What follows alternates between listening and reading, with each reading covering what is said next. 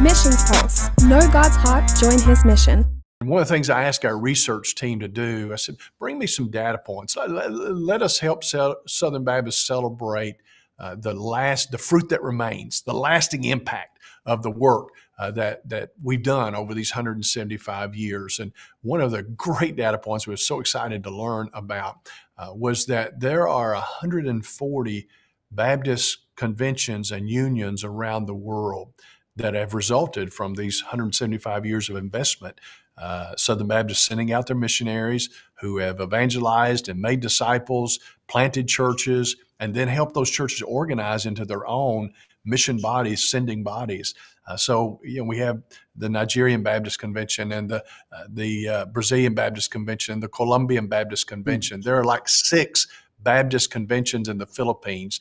They call themselves Southern Baptists in the Philippines. That's how much Are they all in Mindanao or where? They're spread through the islands. On the southern Philippines? And they're actually, yeah, that's right. They're actually, we entered a partnership with them last year so they could help them send their own missionaries cross-culturally overseas, and some of them are going to be serving on IMB teams. But to think that there are 140 of these,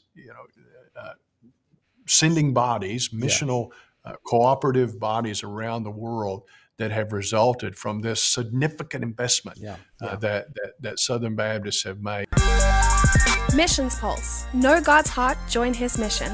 This podcast is powered by Within Reach Global. Subscribe, watch, and listen on YouTube today. Visit missionspulse.com.